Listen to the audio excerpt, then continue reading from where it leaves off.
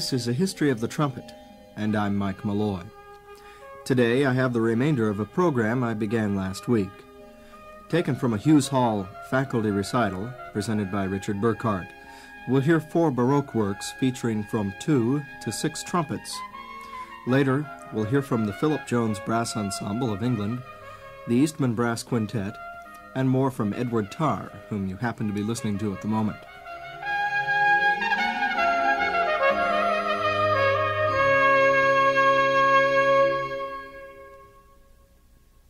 Dr. Richard Burkart presented with some help a concert of music for trumpet and percussion, old and new, on April 22nd of this year. The first half featured contemporary music, music by Donald Erb, David Van Vactor, and William Kraft. The first work, Diversion for Two Other Than Sex by Donald Erb, featured one of Dr. Burkart's former students, Scott Johnston, and percussionist Scott Prebys, both of whom are members of the faculty at Lawrence Conservatory of Music in Appleton, Wisconsin. The second work, 5 Etudes for Solo Trumpet, was for trumpet alone and was played by Dr. Burkart. The first half concluded with the 2 Scotts performing together, Encounters 3, Duel for trumpet and percussion by William Kraft. After intermission, there were works by Antonio Vivaldi, Giovanni Legrenzi, Anton Höfner, Samuel Scheidt, and Heinrich Ignaz Franz von Bieber. Last week there was only time for the first half and the concerto for 2 trumpets by Vivaldi taken from the second half. Today we'll continue where we left off last week, and that is Sonata La Buscia by the Italian Giovanni Legrenzi. It was originally for 2 cornetti, bassoon, strings, and continuo. Cornetti are wooden instruments wrapped in leather and played with a combination of woodwind finger technique and brass-type sound production.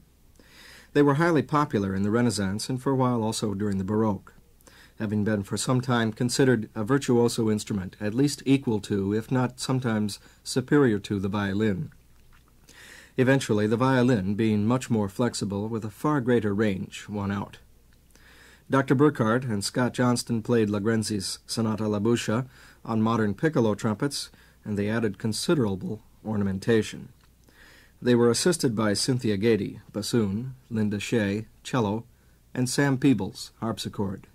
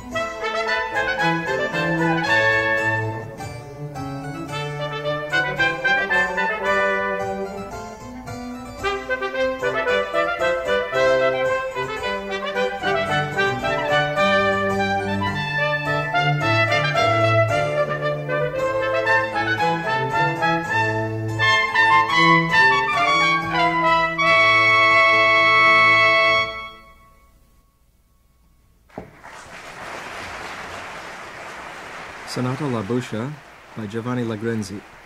Professor Richard Burkart and Scott Johnston playing piccolo trumpets, bassoonist Cynthia Gady, cellist Linda Shea, and harpsichordist Sam Peebles. For the Sonata in C by Anton Höfner, the continuo players were retained, but the trumpet players and instruments were changed. No one knows anything about Anton Höfner as yet, and the publisher indicates that this piece is the only one by Höfner known to exist. During the spring quarter of this year, Dr. Burkart had 2 students of Baroque trumpets, myself and Gerald Hextra. Jerry just finished work on his Ph.D. in music history.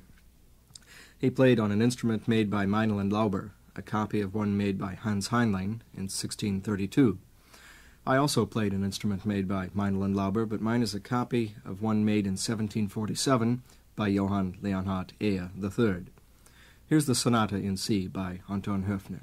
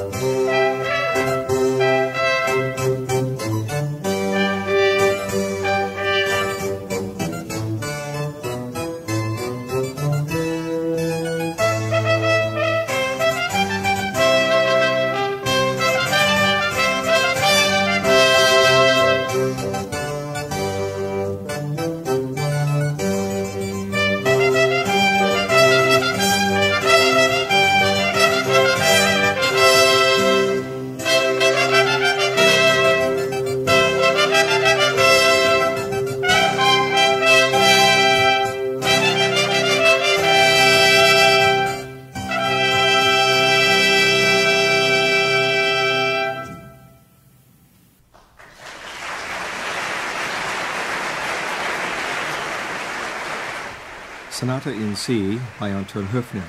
Myself and Gerald Hextra playing copies of Baroque trumpets, Cynthia Gady playing bassoon, cellist Linda Shea, and harpsichordist Sam Peebles. You're listening to a faculty recital given in Hughes Hall Auditorium on the OSU campus by Dr. Richard Burkart. He called his recital a concert of music for trumpet and percussion, old and new. The final two works on the program were played by ensembles of trumpets. Samuel Scheidt's Canzone Cornetto, written around 1621, was for four cornetti, but's played here by Dr. Burkart, Scott Johnston, Professor Thomas Battenberg, and Stephen Emery.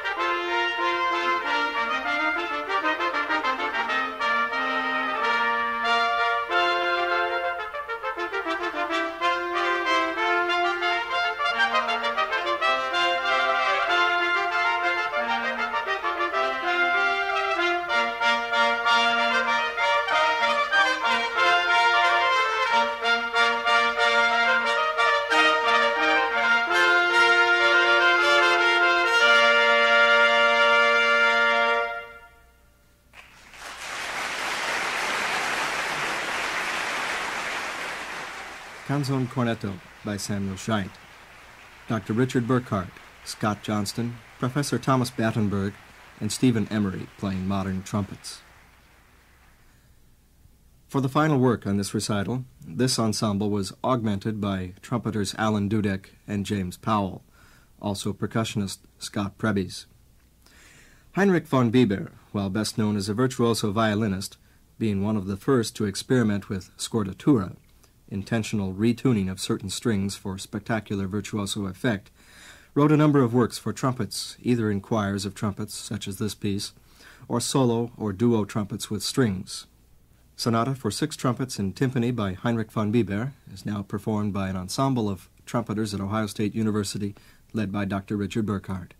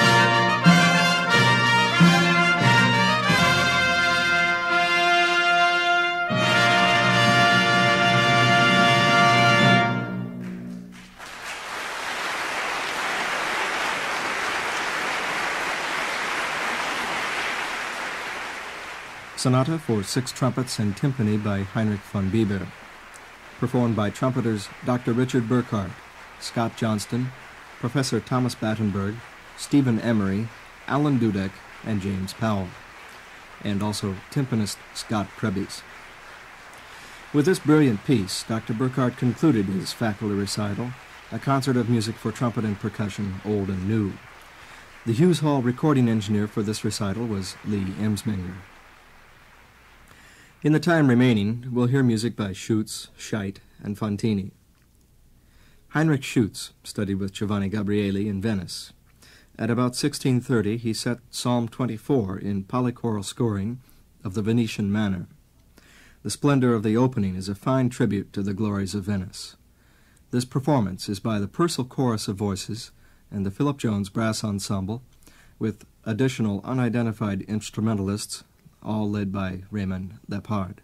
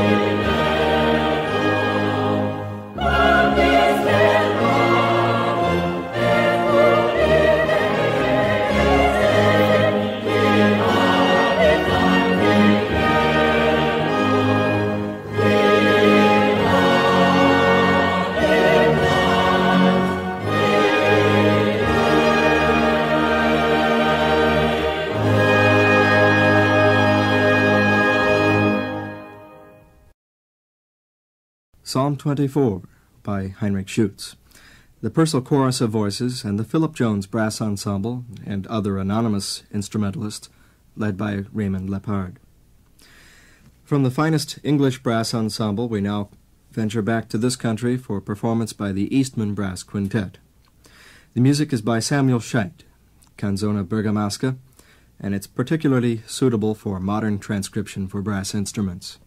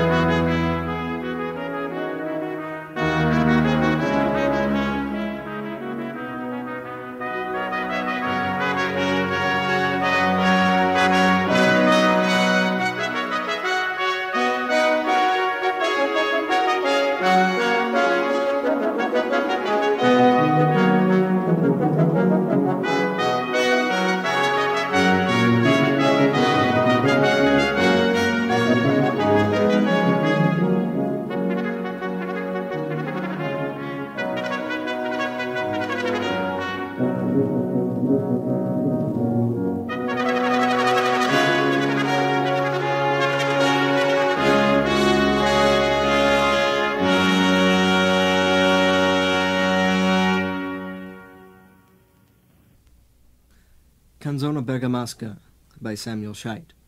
This performance was by the Eastman Brass Quintet. In the time remaining, I'll present two very brief sonatas for trumpet and organ by Girolamo Fantini.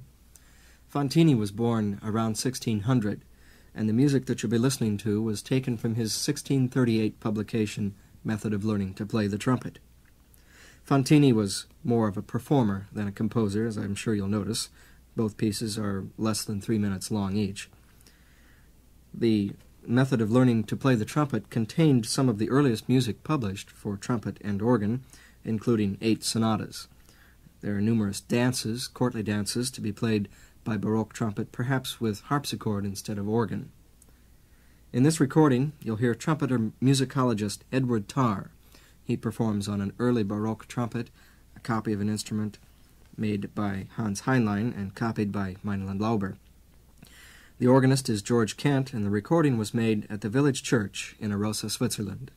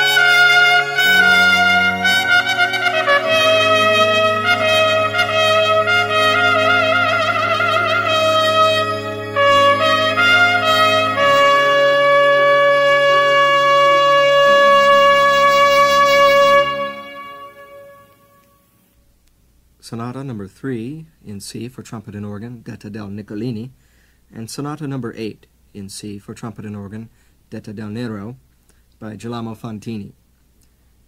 Edward Tarr performed on an early Baroque trumpet, and the organist was George Kent.